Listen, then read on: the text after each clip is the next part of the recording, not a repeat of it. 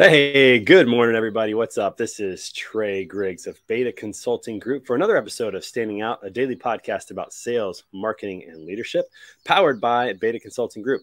Do us a favor, jump over to betaconsultinggroup.com and see how we can help you with your sales and marketing strategies, particularly your branding, your messaging, your content creation, social media engagement, podcasts, whatever it might be. Coming to you today from the Big Island of Hawaii. That's why the sun's just not coming up for me, and the rest of you have been up for several hours. I hope you're having a fabulous Monday, getting your day started off right. Also, I want to give a shout out to my sponsor, TAFS. These are the good guys in freight factoring. They're helping carriers to have all the resources they need to thrive in any market, including fuel discounts and tire discounts and insurance discounts and everything else that they need. So if you're an asset-based carrier, make sure that you check them out and see how they can benefit you. If you're a freight broker, you can become a referral partner and make sure that your carriers have great resources from a company that's truly working to educate and help them be successful in any market. Check them out at tafs.com. Be sure to click on the link in the comments today. That's going to be really beneficial because then it goes directly to my page, and let them know that I sent you. Find out more about how they can help you out and benefit you, today. All right, we got a great week of shows this week. Very excited to be coming from Hawaii every week. And this week, my good friend Beth Carroll is going to be on today. We're going to bring her on in a minute.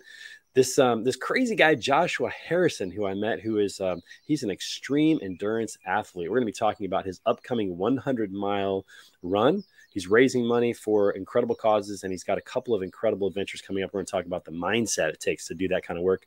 On Wednesday, my good friend Blythe Brumleve, who kicked off this entire podcast 3 months ago with me, she's going to be back on.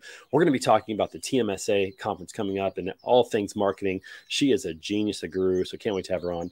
On Thursday, my good friend Curtis Triber of EXO Freight is going to be on. This guy's a genius when it comes to technology and transportation and growing a company. They're doing some awesome things there. And then on Friday, my good friend Sarah Barnes-Humphrey, who's the founder of Let's Talk Supply Chain, who's just an incredible entrepreneur and a great presence, a great voice in the industry. She's going to be on Friday too, in the week, which is going to be tremendous. So make sure you come back every day, 10:30 a.m. Central Time, right here on LinkedIn Live or Facebook, or YouTube or Twitter. We're not on Facebook just yet, but maybe soon. All right, everybody, let's bring on today's guest. This woman is phenomenal in our industry of transportation. And if you've ever tried to create a compensation plan in freight, you've probably heard her name, read her book, or had a conversation with her. She's absolutely wonderful to talk to. And I'm so excited to have her on the show today. Everybody give it up for my good friend, Beth Carroll. Hey, Beth, how are you? Hi, Trey. I'm good. How are you doing? I'm doing great. It's so great to talk to you. Good to see you. We got to see you at the recent TIA conference just about a month ago in San Diego, which was an awesome show. Was that your first show back, or have you been to some other trade shows? Been to some smaller things, like some insurance captive groups had me speaking in a couple small things for TCA, but that was the first really big one since the pandemic. Yeah, I know. 1,500 people. Energy was great. It was just awesome to be with people and to talk again. Now, it's been a long time since we met, but before we talk about that, give everybody who may not know, I mean, most people know who you are, Beth, but for people who may not know who you are, give everybody the 15-second rundown of who Beth Carroll is and what you're focused on. Yep. Well, basically, I'm the founder and owner of Prosperio Group. We are a compensation consulting firm that helps companies figure out how to do performance-based pay, incentive pay, that sort of thing. So I've got 24 years experience doing this. I started with a big HR consulting firm, flying around all over the country, doing like the Monday to Thursday kind of gig in Salesforce Rewards. Did that for 10 years. And then always had an entrepreneurial bent, wanted to start my own company. And it happened to be the most amazing coincidence that at the time that I parted ways very amicably with Towers Perrin, which of course is now Willis Towers Watson, that I happened to be working with CRST Logistics at the time. So they became my first transportation client, freight broker. And then they got me introduced into the TIA. And that kind of started the ball rolling, so that now, since 2008, I've worked with over 300 transportation and logistics companies. So freight brokers is a big chunk of it, but I also work with asset-based providers, warehouses, 3PL, supply chain, pretty much anything that's in the supply chain space, I consider to be like my market. And you also wrote a book. Talk a little bit about that book and where people can find that real quick. I don't want to forget this. Yeah, sure. It's called Taming the Compensation Monster, and you can get it on Amazon. It exists in like regular paperback, ebook, and audiobook. That's not me reading the audiobook. Oh, you didn't read it? Oh, I always love it when the author reads. No, that wasn't me. And I wrote it because I felt like I had done all these articles for the TIA, the journal, and it really kind of was like I could put it into a book. I could give everybody like a step-by-step instruction manual on how to do incentive compensation. So there's really a lot to it. People don't understand. They think, oh, it's just figuring out what the commission rate should be, but it really is a lot more complicated than that. Yeah. And we met, I think it was probably at TIA back in the day, maybe 2017, 2016, somewhere along those lines. So I've heard your name for a long time and knew that, if it came to compensation, you were the expert, the go-to to figure that out. When you think about compensation, and this is a struggle for, a lot of companies, but when you think about compensation, what are some of the critical components to that? Well, but before I ask that question, let me ask this.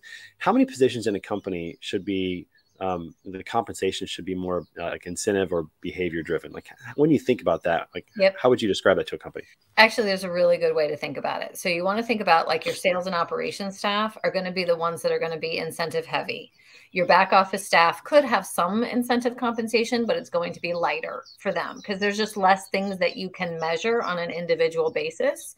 So any role that you're tracking, daily, weekly, monthly KPIs on, and you feel like you've got something you can use quantifiably, those are going to be the roles that you're going to go after for incentive compensation. Of course, leadership has its own brand of compensation as well. And if it's like a publicly traded company, then it's exec comp, which is something different than what I do. But really, I would start with any role that's in sales and operations. And you can have those roles be on a more individualized incentive compensation plan. And if you're an asset-based company, there's a lot of roles that actually fit in there. So like driver manager, load planner, customer service rep. I've even done plans for like mechanics. So it just depends on what can you track. Yeah. And what kind of led you to that? When you think about your career, what led you to realize, hey, this is a real issue that companies have, and this is an issue that I can solve?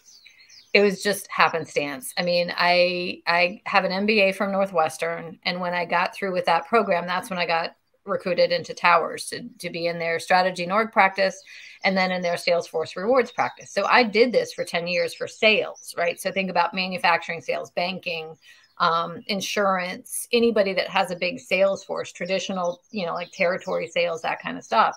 I had no idea that there was a market for this in freight, right? No clue whatsoever. In fact, I almost didn't go to the first TIA show that I went to in 2009 because Cindy, loved Cindy to death, but Cindy being Cindy, made me pay the $600 registration fee to go and speak at the conference. And I thought, I'm going to show up for, a 45-minute panel presentation and then I'm leaving. Why? I don't even know if there's a market here for me. It's like I have one client in this space. What are these freight brokers? What do they want? Right. And so I went and I did that. Luckily, thank God, I said yes. And I went down and I signed up my second client, like right after the presentation at lunch. J.H. Rose was my second one. And then third one came soon thereafter. And it just sort of has snowballed since then. But it became pretty obvious to me that this was a need, right? So that this industry needed this help. And they didn't have anybody giving them any sort of guidance about how to do this. So it was always just, well, we figured this out. We wrote it up on the back of a napkin. We just figured out, 25% commission and nobody really knew, especially now, how to adapt to the changing roles because technology is really changing this industry. And so the roles like account manager, so you've still got your traditional in the split model, you've got your traditional sales role, customer sales and carrier sales. But now there's sort of this in-between role that's account management that's really taking over these bigger relationships. That one seems to be a real problem for people and everyone's just punting. Like I've talked to 10 clients recently. Oh, we just pay them 1% of gross margin. We have no idea what we're supposed to do. I'll tell you right now, that's a mistake. Because then when you are handing them accounts, because that's typically what happens in this role, you're Santa Claus, right? Whoever gets a big account and is getting 1% off of that, you just gave them a gift. You're set. Right. They didn't do anything for that. And what you really want them to do is to take that account as given and grow it. So you want to use goal-based incentives for that role in particular. Some other roles, it's still okay to do sort of hybrid commission type plans, but for account management, you got to get away from just doing a straight commission. Yeah. And before we go any further about compensation, I think there's also something there that's really worth noting. And that is, it's really good to never skip an opportunity or a meeting. Like you said, you almost didn't go to TIA, but Yeah. you did. And then that changed a lot of things. And so I Oh, think that there's a changed lot the to be said entire about that. trajectory of my career. Right. Yeah. Exactly. So anytime I get a chance to meet somebody, there's part of me that's like, if I can make this work, I should, because you just never know You what's never going to know. come out of a meeting. And so, I've done a lot that it's, didn't amount to anything or didn't amount to anything for years, right? So like I will go to yeah. something and 5 years later, somebody will say, I met you at that show, 5 years ago, and now it's the time to hire you. And I'm like, okay, cool. I'm glad I did that. I would have thought it Yeah. was a waste, but it wasn't. So Well, and also it goes to your brand, right? Like you've become well known in the industry, and it's your brand where people, when they need the help, who do they think of? And this is something that we talk about with our clients all the time. Wouldn't you like to be at the top of the list of someone's mind when they realize that they need your services? And that's what brand really is. And you've done a great job of promoting that. You have your book, of course, and the word of mouth from the clients that you have, of course, is a big factor as well. So let's jump back into compensation for just a moment, because I think this is so important, especially within sales roles. When you get a sales compensation plan correct, it is gold. I mean, it creates the behaviors that you want. And if you're not getting the behaviors that you want as a sales leader, it's most likely because your comp plan is not set up correctly. Would you agree with that statement, or how would you assess somebody in that regard? I wish it were all about comp. I really do, because then I could charge a heck of a lot more for my service. It's usually a combination of factors, right? So comp will be a piece of it, yes. But if you've got crappy managers, if you have bad training, if your culture is toxic, then no amount of perfect compensation plan is going to change that kind of stuff, right? So what I always look for is, yeah. do you have is your org structure clear? Are your roles clear? Do people know like the lane that they are supposed to play in? Do you have good tracking and reporting? Are they trained? Do they have the ability to do what it is you're asking them to do? And do they have good management support and underneath support? So like track and trace, order entry, that kind of stuff. If you've got all that in place, then yes, improving your compensation plan can make a huge difference. But the other thing to keep in mind is there's no perfect compensation plan. And what you may have that works really well right now probably will not work 5 years from now. And so compensation is one of the biggest, if not the biggest expense that most of these companies have. And you have to always be thinking of it as a strategic investment. And just like you evaluate your TMS system, is this still working for our needs? You have to be doing that with your incentive compensation plan as well, to make sure that it's keeping up with what you want to do. It should always be tested to make sure, is it aligning with our goals and objectives as an organization, supporting our sales strategy, supporting our roles, keeping up with changes in technology. That's a huge thing, because people are processing more loads than they ever have been able to in the past because of like AI and stuff that's helping them do it. Companies are coming to grips with the fact that the old commission, 25% commission plan that they used to do, or whatever, pick a number, isn't going to work in that model anymore, because the reps pay is just going to continue to increase without the company being able to recoup any of their investment. And all this stuff that made it easier for the rep to now do 25 loads a day when it used to be 8. So I love this. We only have 30 minutes to talk. I can talk about this for an hour with you. I love hearing you talk about it. So when you come to a company, to a client that you're working with, it's really a holistic perspective that you have. It's not just the compensation, of course. It's the leadership. It's the structure. It's the training. It's all those things that are included. Talk a little bit about, because a lot of times people will get a compensation plan wrong from the beginning, and it could be wrong on either end. It could be like, it's not a good comp plan and people realize, I'm not going to make anything here and I'm out. Or it could be something where it's, like you said, too generous. Mm-hmm. How do you help companies navigate a too generous plan, or a plan that works today, it's not going to work in 5 years? Because sales guys don't want their compensation plan, especially if it's a good plan. They don't want it touched. When they're making a whole lot of money. So that's usually one of the questions I ask is, how much do your top earners make? Because that gives me an idea of what the change management is going to be like. And when you start to get people over 200,000, they're going to get really dug in to the lifestyle and the expectation that they have about that comp plan. So it does get really hard to change it, even if, and generally my approach to this is, we're not trying to take money away from anybody. We're just trying to change the methodology. Because I would say the number one complaint that I get on the customer sales side is they're not going after new customers anymore. They've Right. built up their existing book of business. They're sort of fat and happy living on this existing book of business. And we don't mind paying them a lot of money, but we really need new customers, right? We need them to not just Right. be like sitting on this nest. We need them to be going out and hunting. And so the intention of a good sales compensation plan is it should pay top performers more and it should pay underperformers less. That's what you want to do when you change the compensation plan.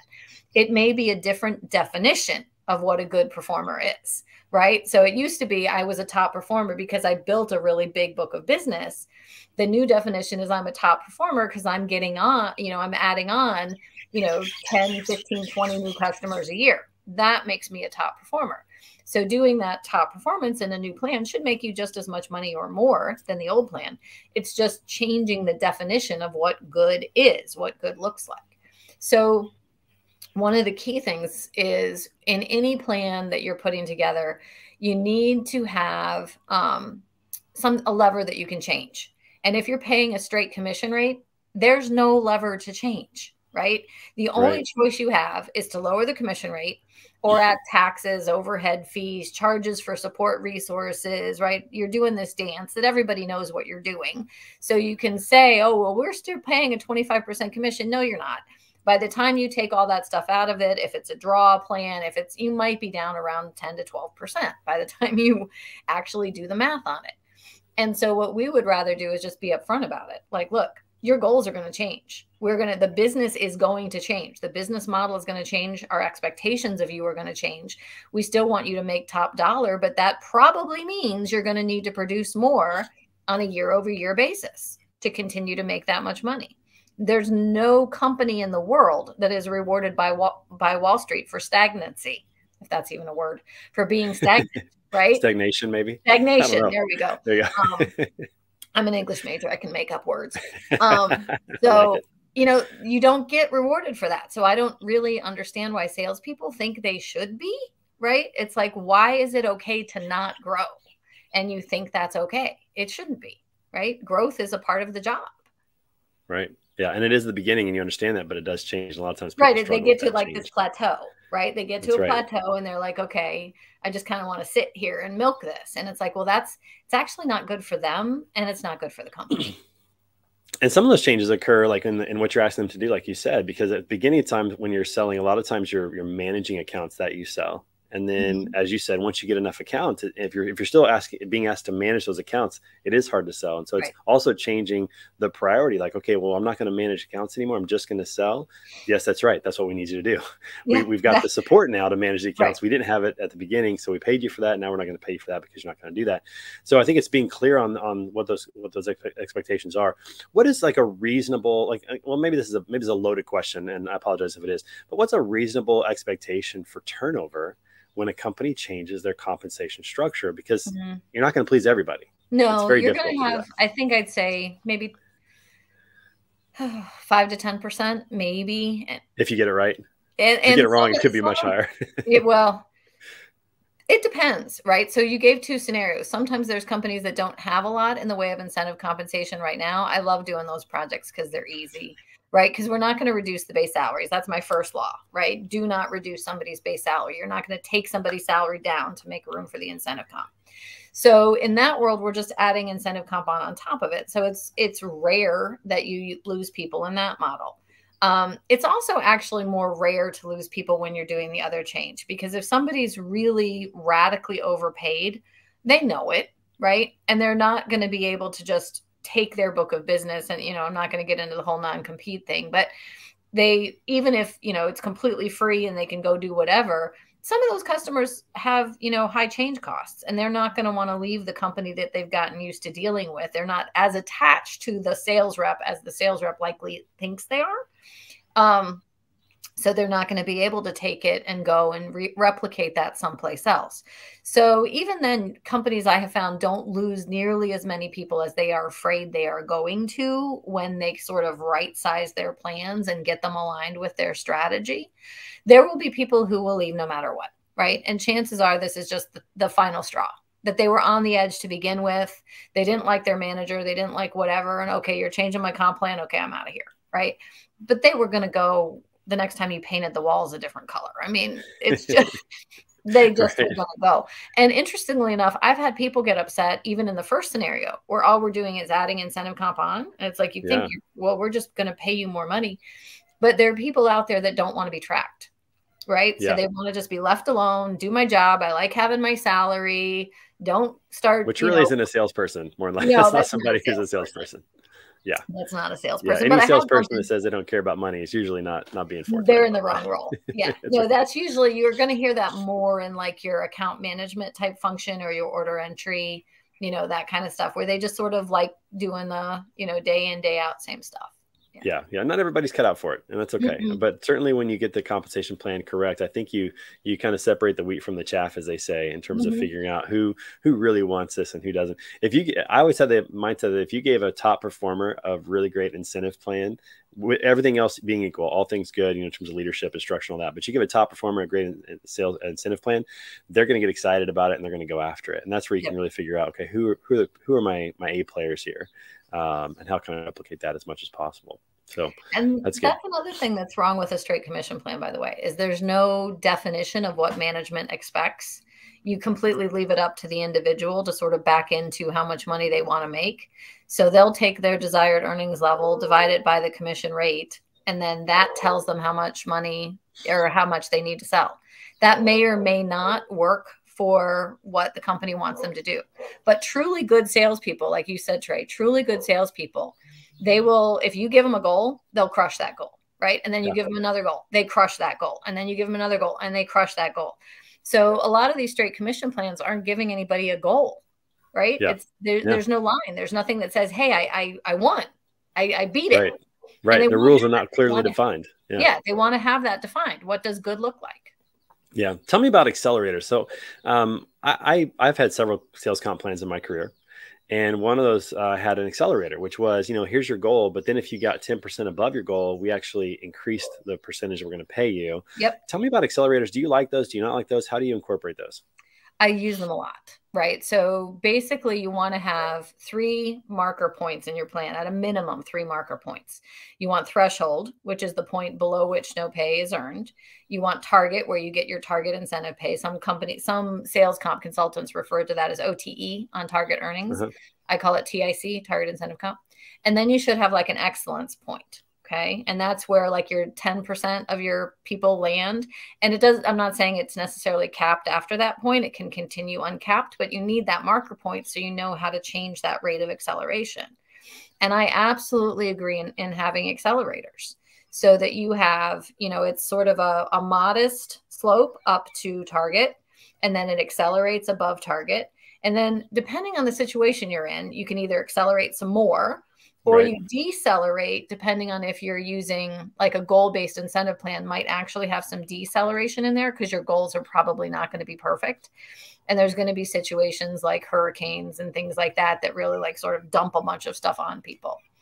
Yeah. So depends on the role, right? So for account management, I would probably do more of like an uncapped but decelerated type plan because it's going to be goal-based. For customer sales, I would probably have it be just an increasing acceleration. But you've got to make sure that the overall economics work. And so you had asked if there's like one nugget I want to give. This is it. So if you figure out, this is for freight brokers, standard truckload freight brokers. If you take a couple numbers, you can figure out what your cost of compensation should be as a percentage of your gross margin pretty quickly. So take your desired net income percentage, which is a percentage of revenue. Typically, that's going to be a number like 5%. Okay.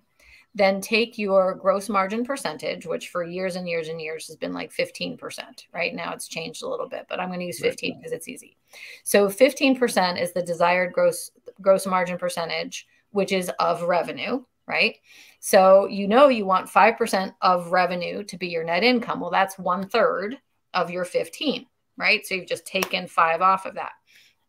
So what you've got left is 66% of your gross margin that you've got to use to cover all of your other expenses, right? So your operating expenses, your payroll, all of that kind of stuff. Typically, if you cut that number in half, Okay. Cut that number in half, and half of it's got to go to your TMS, your rent, your utilities, all that kind of stuff. The other half is what's left over for you to pay your W-2 pay. So if you followed my math right now, we're at about 33% of your margin. Okay. So 33% of your gross margin, and give or take, it's not exactly going to be that number, but that's about what you've got available to cover all of your W-2 compensation costs. So that's salaries, incentives, bonuses for all of your staff, including IT, HR, marketing, accounting, leaders, everybody. Okay. So if you think about, if you're paying a sales rep a 30% commission, okay, now I'm assuming they have a draw and all that kind of stuff. So their personal total cost of compensation is 30%. Where are you getting leverage to pay the people that aren't producers? It doesn't exist. And everybody knows that beginning people cost more than 100%. They're not covering their costs, right? So it's just simply, if that's your math, right? And people have different math. So do your math on it and figure out what you have available of your gross margin to cover your cost of compensation. Your sales commission plan at the top end of that can't be at the top, right? It just can't, because you're not going to have enough money to pay all of your back office support people and to cover your newbies who aren't covering their costs. Yeah, I love that. And it's just a math equation that just has to be worked out. And you help companies along figuring that math equation out, which makes a lot of sense. I love accelerators because if you hit a goal as a top performer and there's not maybe another target to chase, sometimes it's just nice to have that next target. Like, okay, I knocked this one off. What's the next one? What's the next one? And I always enjoy that, especially if I got off to a really good start in the month. Because if you get off to a really good start in the month and you hit your goal, you might be somebody just keeps going, but you also just might be like, okay, I've already hit my goal. But man, if there's more opportunity and you're a competitive person, man, I always just got fired up about that. So, well, what I always tell people is there's a reason, like all the loyalty programs, like United and car programs, hotel programs, all that kind of stuff. Like they've got 5 or 6 levels. And there's actually a good episode of Frasier. I don't know if you guys have seen this, but where they're like trying to get the upgrades. Frasier back in the day? Yeah, Frasier. Oh, yeah. Upgrades on the spas and stuff. And so it's like people always chased after the upgrades and the next level and the next level. Like you want to get to gold status and platinum status and titanium. That's right. Something in your mind, right? Yeah. Yeah. So you want to build that kind of stuff into your compensation plan. And you can also do it with a mix of things. So you also want to have career progression. So you want to have like sales rep 1, 2, and 3, call them something better than that. But the idea is junior, intermediate, senior sales, so that people can feel that they're progressing. They now have a higher status just in their title, right? Yeah. Yep. I heard that a long time ago that in leadership, for people to stick around, they need to be learning, they need to be getting promoted, and they need to be making money. And they have to have at least 2 out of those 3. Yeah. So if they're making money and getting a promotion, even if maybe their educational aspect of it kind of dwindles a little bit, they'll still be pretty satisfied. So there's a lot of really great things to be taken from that. Well, Beth, we're at 30 minutes. I told you this is going to go really fast, which it did. Your insight in this is absolutely tremendous. How can people find you real quickly before we sign off here? What's the best way to contact you? Email me is fine. You can go on our website, which is prosperiogroup.com. You can email me at beth.carroll, 2 R's, 2 L's, at Prosperio Group. That's probably the best way to get in touch with me. On my website, actually, there's a booking link. So if you want to schedule time with me, go on the website, find the booking link, and it'll show you my availability. And you can just book a 30-minute spot for us to just have a chat. And of course, you're on LinkedIn, and they can go to Amazon and find your book, Taming the Compensation Monster, which I have. I haven't read it all the way through yet, but I started it. It's great. I'm very excited about that because I love, like I've kind of been informally trained about this, and now I want to be a little bit more formally trained. So thank you so much for that. And for everybody else, thank you for watching the show. We're going to be right back here tomorrow at 10:30 a.m. with Joshua Harrison, who is an extreme endurance athlete. You're not going to want to miss this show. It's going to be really great to talk about the mindset of endurance athletes. And we'll have great shows the rest of the week. So Beth, thanks so much for your time. Hope you'll come back and join us. And I hope the rest of you have an absolutely wonderful afternoon. We'll see you guys real soon. Take care. Bye-bye.